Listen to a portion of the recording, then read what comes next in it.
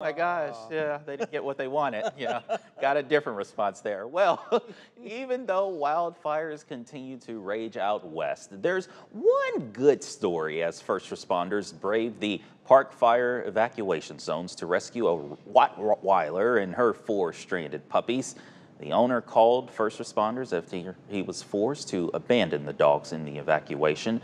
After the dogs were found, they were given water and protein bars before hiking a 1.5 miles with him to be flown to safety and be reunited with their family. Oh, I'm sure that hike was awfully long, right? My goodness. Woo, very well. Nice to see a happy ending to that story. Yes. A shelter